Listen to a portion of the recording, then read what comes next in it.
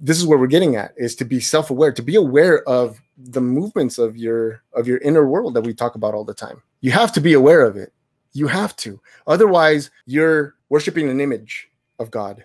You're not really in relationship with God. Is it okay that I say that? That's very dangerous for me to say. Some people are not going to like that. But we do have to be aware of how we learn and where we are, so that we can first be in relationship with God and then learn about it. Not learn about it and then be in a relationship with God. Because then how do you know the difference between worshiping an image versus worshiping God?